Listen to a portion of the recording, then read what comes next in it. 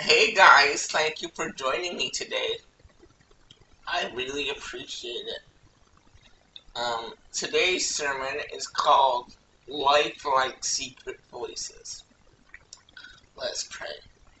Father, I bless you and I praise you, Lord Jesus, for what you're about to do today and for what you're about to speak today. Lord God, I just thank you and say that greatly is your name, God, and greatly to be praised.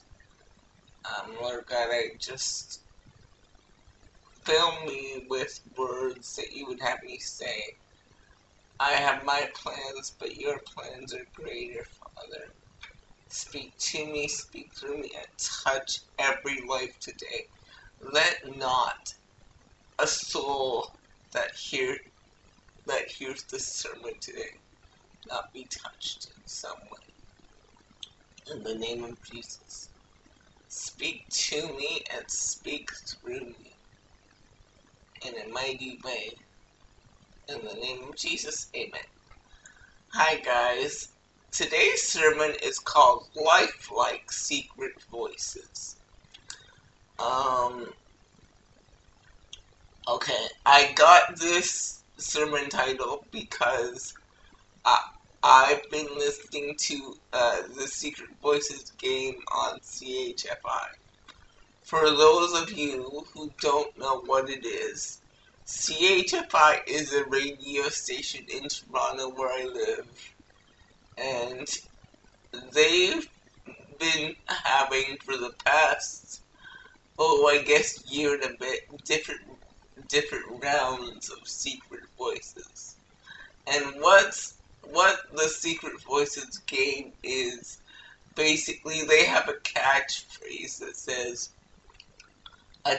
their radio station tagline that says, CHFI Toronto's perfect music mix.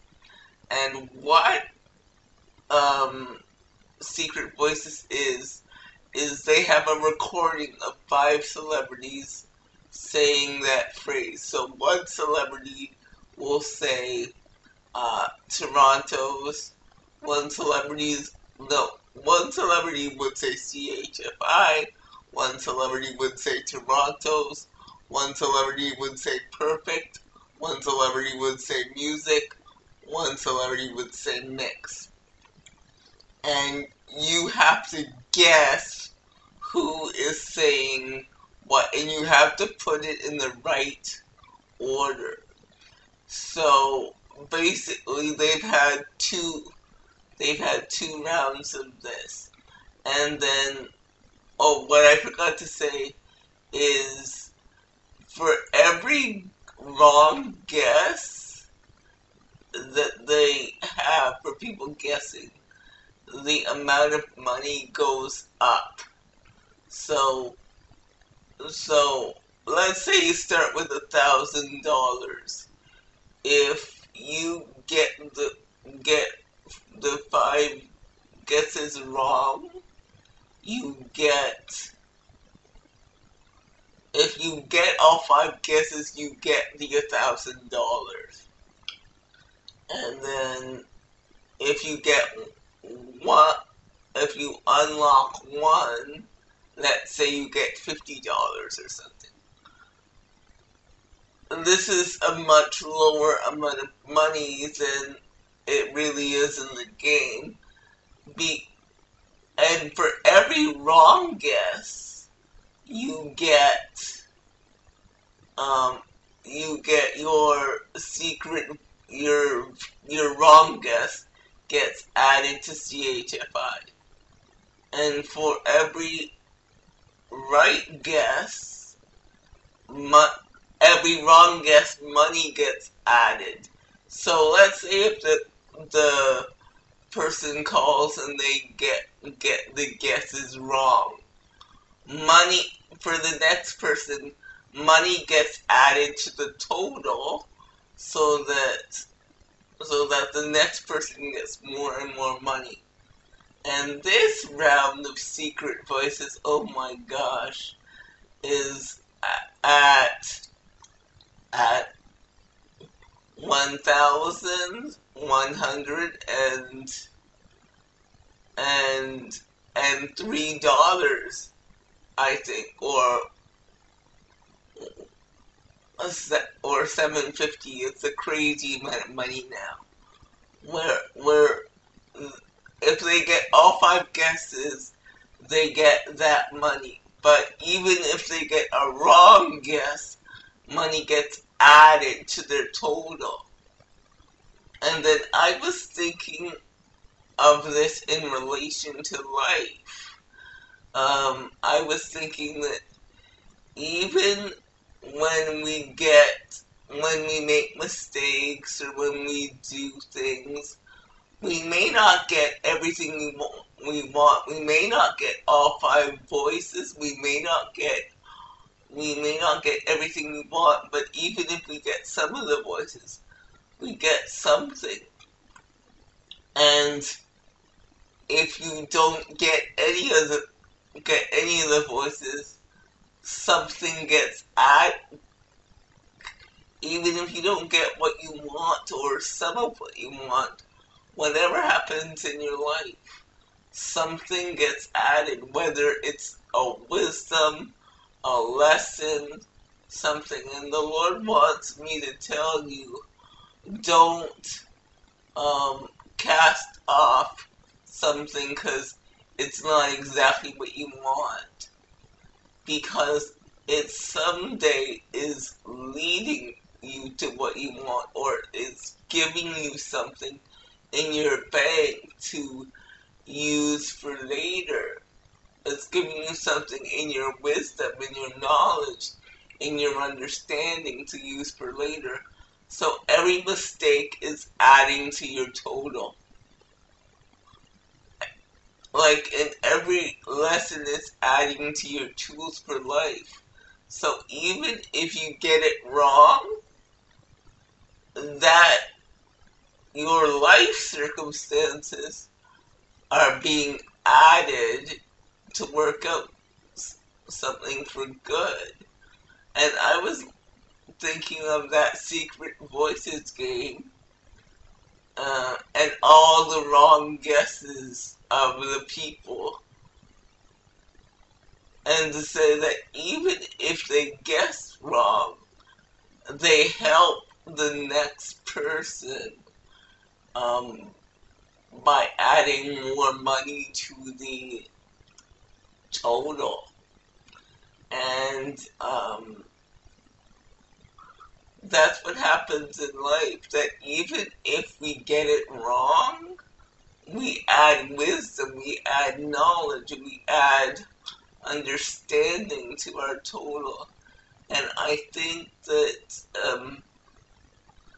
every mistake that we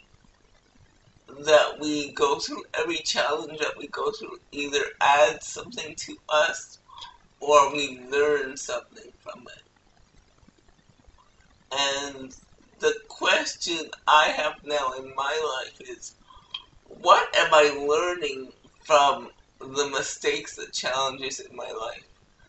Let's just not say, oh, it was a mistake, or, I shouldn't have done that, or I'm so stupid. But what did you learn from that? What was God trying to teach you from that? Because I believe that every lesson is trying to teach you something. Every challenge, every mistake is trying to teach you something, or you're meant to get something out of it. So even though your life is not how you wanted it to be or want it to be, instead of saying, oh, my life sucks, or this thing didn't turn out the way it should be, the question should be, Lord, what are you trying to teach me? What voices are you trying to uncover? And who am I supposed to bless with this? Because sometimes our trials are not for us, they're for other people. And we've got to understand that when we go through trials, it it's it's a lesson, as I keep saying. And the thing about the Secret Voices thing is, when they play the clip, every time it goes by so fast, and they can miss it. And whoever's calling can miss it if they're not paying attention. And sometimes the lessons in life or the secrets in life go by so fast in a blink that we're not really paying attention, and then we just say, oh, that was weird or whatever, but we don't really stop to listen to the voice of God and understand what He's actually trying to teach us. We're too busy going through the next thing. And the Lord's saying, live in the moment, but I don't mean live in the moment as in have fun and do what you want. Not the way other people mean it. I mean live in the moment, meaning absorb those moments. Because every moment of your life, whether you're at work or whether you're at school, is meant to teach you something. Like every moment in your life, every time in your history is meant to teach you something. So don't let it go by like, oh, that was just weird or whatever, that was just a thing. No, the Lord is trying to teach you a lesson. What is He trying to teach you? And that's what He wants you to understand. He's saying, wake up! I'm trying to teach you something. And you see, I think that's where the world has gotten it wrong. That the Lord is trying to teach us so many things about the world and about ourselves, but we've become so much about me and much about what is going on with me and what is going on in my life that we neglect to see what the Lord is trying to teach us, and we neglect to uncover the secrets of our lives because they go by so fast, or the hidden gems of our life because they go by so fast we miss them. The Lord is really saying to me today, stop.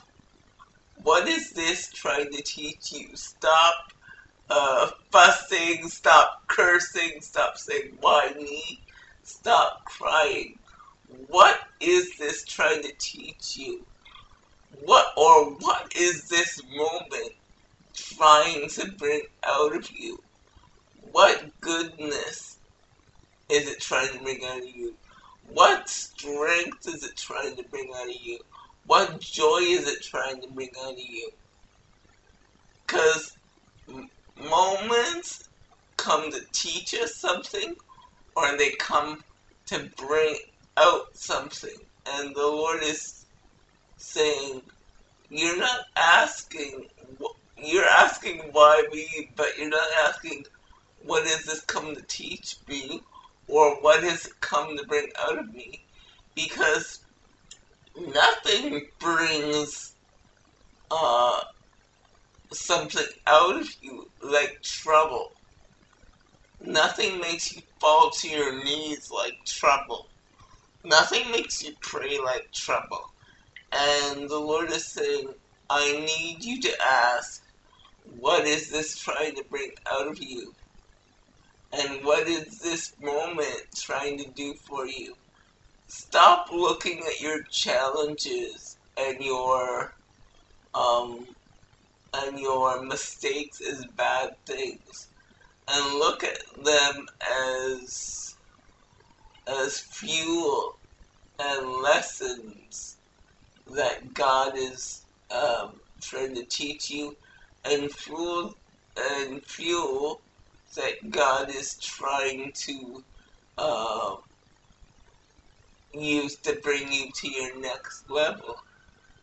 And I think that we tend to be so focused on the next moment, although God is trying to bring us to our next level, and although those tools are for the next level, they're also for this level.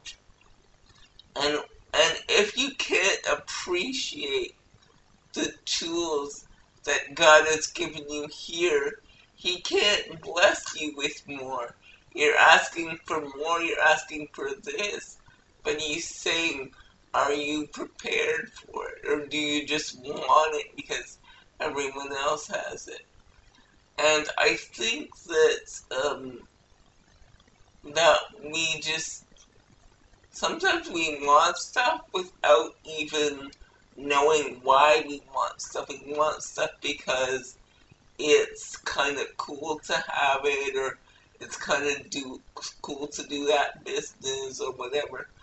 And for us, it's not what God wants for us, it's what we want for ourselves. So we keep striving for things that God is not in. A good idea is not always a God idea. I'll say that again. A good idea is not always a God idea. And sometimes you have been caught up in a good idea, trying to make it happen, and wondering, why isn't this moving? It's not moving because you're a child of God, but it's not a God idea. You're trying to make it on your own. God is not obligated to help you with anything He hasn't ordained. God is not obligated to help you with anything He has not ordained.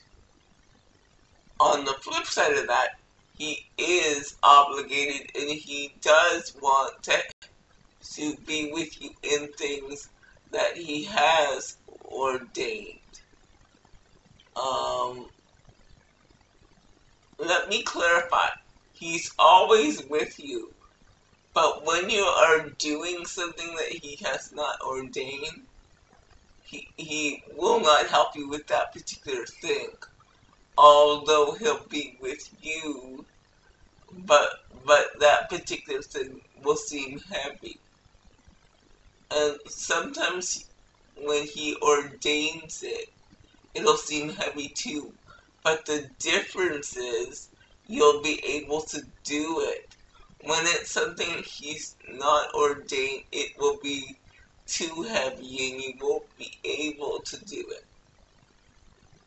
When it's something He has ordained and it does get heavy, you will be able to do it. He will give you strategies to overcome whatever.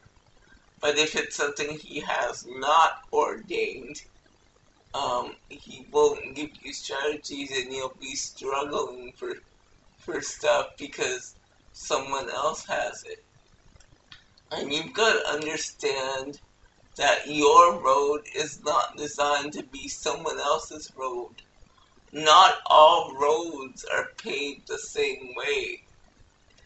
And we see some stuff on Instagram, we in my case, hear preachers preach, or hear other songwriters write, or see other novelists write, and we're like, I want to do it like that.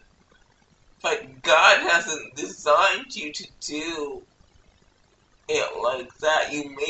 I said this before, but you may be in the same industry, but called to do it in a different way. And do not be afraid to be different. Do not be afraid to be different. Do not be afraid to be criticized. Do not be afraid to be who God has made you to be. Because who God has made you to be is not only for you, but for somebody else. And I think that sometimes we live in a culture where we take pictures of our accomplishments and want other people to applaud us. But sometimes when you work in the trenches, people don't applaud right away. And he's saying, don't do things for applause. Don't do things for views. Don't do things for likes. Do it because I've called you to do it. Do it because I've ordained you to do it. Don't do it for likes. Don't do it for applause. Don't do it for anything like that. Because if you do it for something like that, you'll be working forever. You'll be striving forever, and you'll be driven by people's comments or people's lack of likes, or I won't do this because not people didn't like it. And that is dangerous because when you do it because of people, not when you base yourself, when you base yourself on whether people like it or not, you just get to be driven by people. And this is dangerous, especially when it comes to preaching. I found myself a few years ago constantly checking the YouTube views, constantly checking how many likes I got, and a few years ago God said, stop. Who are you doing this for? Are you doing it for likes and views? Are you doing it because I've called you to and ordained you to? If people like it, that's great, but if people don't like it, you still have to move forward, because there is somebody out there that needs my word the way you preach it.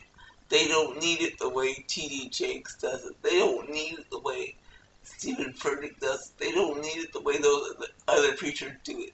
They need it the way that you do it. And there is, yes, you can take tips from people all the time, but mix those tips with what you do to make it you and not them. You're a great person by yourself. You can take tips and mentorship, but along with those tips and mentorship, remember to be yourself. And those tips and books and mentorship can make you, can give you tips on how to project, on how to study and whatever, but they can't make you you. You were born as a unique specimen of God. Wherever you sit, you were born as a unique specimen of God, and celebrate that uniqueness. The world is strange. On one hand, the world is saying, be unique, be yourself, be whatever. You were born this way, woohoo! And on the other hand, they're saying, copy me, copy this, and you see a bunch of people copying certain things. I'm about to be 38 in a few weeks. So I remember when Boyz II Men came out, and then Boyz II Men worked so well, they were abandoned Philly and they started high school and they made it big. After they met Kenneth Babyface Edmonds, he heard them and they made it big. So after that, the Backstreet Boys came out and then they made it big. Then NSYNC came out, and then the boy band craze of the mid-90s, early 2000s started, like, cause it just started, people started copying and copying and copying until it got old, like you were saying, oh, another boy band. And they were all, they were all different in their ways, but it was all, mostly, it was a formula with a few differences. It was a formula, and people are not designed to be a formula forever. And sometimes people, a formula works for one person because they're ordained for that. But you are not ordained to fit a mold or be somebody's formula. You are ordained to be unique. You are ordained to be different. You are ordained to be specifically tailored to what you have to offer your gifting. And as I said before, you could read books, you could take courses, you can get better at your craft, you can study to show yourself approved. But at the end of the day, be a unique individual. You've got enough, you are enough, you have enough to do exactly what God has envisioned you to do. There are a lot of times when we think we don't have enough, but that's the devil's voice. That's not God's voice. And God wants you to uncover the secrets in you. Going back to secret voices, each and every one of those celebrities saying that phrase, they only say one word, and then they move on to the next celebrity. Sometimes God will only speak literally one word. He will speak go. He will speak move. He will speak only one word, or he will give you one verse. He will give you one phrase. And he's calling you now to move on it. He's been speaking to somebody for ages. And he's saying, you're asking me to speak to you, but you know I have been speaking to you, and you know what I called you to do. So move on it. And you're like, God, I don't feel you with me. But he's saying, just because you don't feel me with you doesn't mean I'm not with you. It only means that I trust you because you've grown up. Last week, I was in church, and the pastor was talking, showed a video of one of his sons as a baby, and his wife was behind, out of the camera saying, come on, come on, come on now, walk, come on, come to mommy. And you would see him taking steps, and and the mom said, yay, yay, and then and then he flashed back to the service and had that same his son, the same boy who is now 15, soon to be 15, um, walk on the stage. And, like, he said, see? Like, he walked on the stage and nobody was, calling his name. Nobody was saying, yay! You walked! Yay! Good! Because, why is that? Because he's not a baby anymore. Because he's not 6 months anymore. He's 15 years. So by that time, he's walked several steps already. Nobody's cheering for you when you walked several steps already.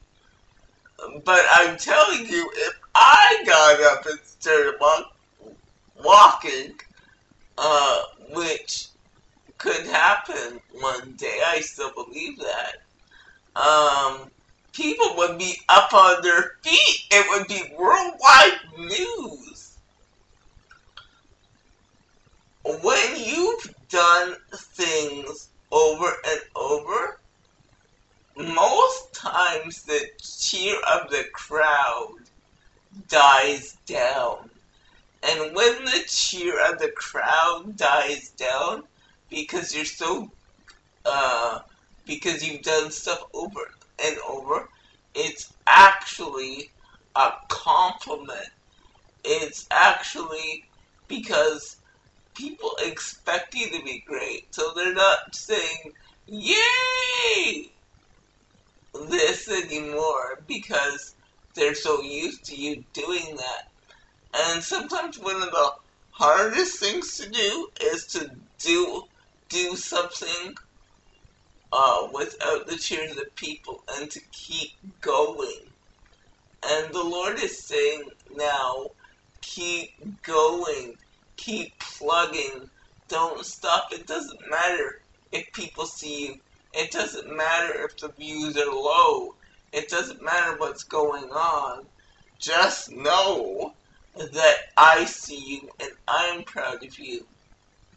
And the reason you don't hear the reason you don't hear me cheering for you is 2 things. Number 1 is I'm working all things for good.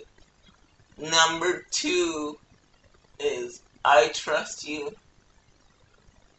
I trust you. I trust you. Know that I'm here for you and I've got you back. Got your back. And there's no greater compliment than the Lord saying, I trust you. I trust you know that you've got this and that I'm behind you. I'm around you. Just listen to my voice. And it was just so amazing because last week, as an illustration, the pastor got behind his son and just started directing him different places, and it was just so awesome. So, kind of the voices in our lives, not only God's voice, but sometimes the voice of those around us that we trust. Like for me, it's my mom and maybe my friend Sarah, and my other family members and friends. They may be the secret voices in my life. The first voice we have to listen to is the voice of God. He's directing us, he's moving us, he's guiding us. But the second thing too is he works through people, and sometimes he places people's voices in our lives to help guide and direct us too. And I'm not talking about naysayers that bring you down or whatever. I'm talking about people who know you and love you. Sometimes they give constructive criticism, and sometimes they can give guidance, and sometimes we have to listen uh, to the secret voices in our lives, the voices that God has put in our lives uh, to guide us and to help us. And the Lord is uncovering joy today. The Lord is covering peace today. All those things you think have been hidden are now being uncovered, and He wants you to know that all of these things will be added to you if you just go. He's saying, I need you. He said, I know you're scared. I know this is a new chapter for you. I know this is a health scare for you. I know this is a new job for you. But just move and trust that I've got you. And listen to my voice and the voice of those around you. And even if you make a mistake, those mistakes are being added to your total lessons for the next level, and they will be useful at your next level. Like the Secret Voices game, every wrong guess, the total goes up. So every mistake, the total and the tools and the wisdom and the knowledge you learn, it goes up. So even the mistakes in your life are worthwhile. And He wants me to tell you to move forward and listen to His voice and listen to uh, the voices of those who you trust around you. And you can say, Rachel, how do I listen to His voice? How do I know what His voice sounds like? Is it audible? Is it, is it a knowing? Is it a feeling? What is it? I would say to find your rhythm. The thing with God is, I think that He talks to His children differently. Everybody with children will know that the children can come from the same two parents and be very different. And you could hear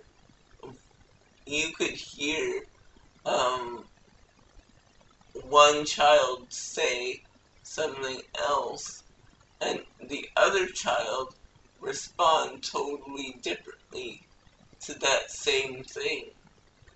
And I think that you could get lots of books about hearing from God, or how to hear from God, or how to hear from the Holy Spirit. But what I think is there's no one size fits all.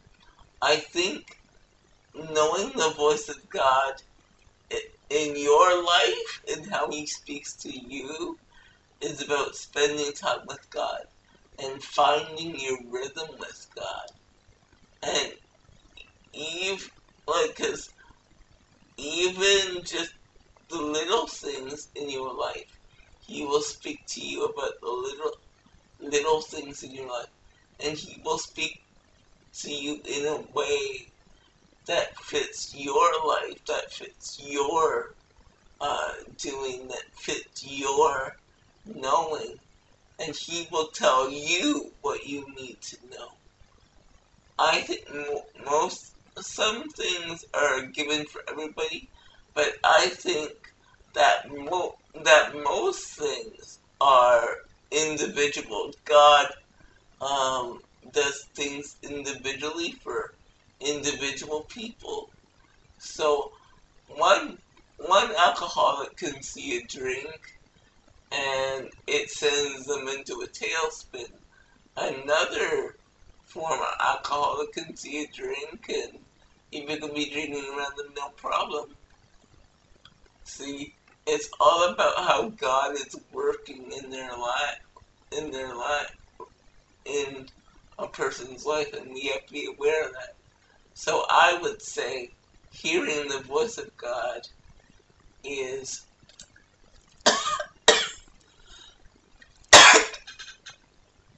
about first finding a rhythm with God. And you can say, Rachel, how do I hear the voice of people and know that it's God's voice speaking through a person? Well, I believe that when God is using an oracle of a person, he first puts a knowing inside you that it is God that is speaking, although it is through your mom or your dad or your husband or your wife. I believe he will put a knowing inside you that says, yes, this is from the Lord. This is the Lord. Although it's the voice of my mom, it is from the Lord. There's been several times where the Lord's been speaking to me through my mom, and it's been awesome. Um, the Lord will not leave you without direction. The Lord will not leave you, period, and He will not leave you without direction. He wants me to tell you that He will not leave you without direction. So, thank you guys for joining me today. I really appreciate it.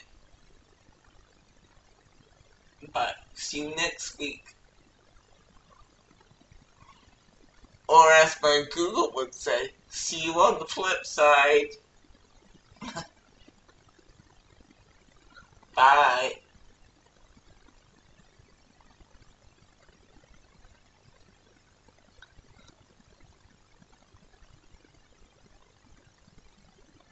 Speak, Lord, speak, Lord. Speak, Lord, speak, Lord. Some of you are saying that, and the Lord has just said to me, I am speaking, but are you listening? He said, I am speaking, but are you listening? Speak, Lord, speak, Lord. Speak, Lord, speak, Lord. And as I said before, He speaks through different ways. And it's up to you. It's up to you to get into a rhythm with Him so that you know how He speaks to you. And there are a couple ways to do this, I think. Just by writing down everything that you think He's saying and measuring it against His Word. Although God will use different means of speaking, He will never go outside His Word. So even if it's just a seed, some part of what He's saying will be in His Word, which is the Bible.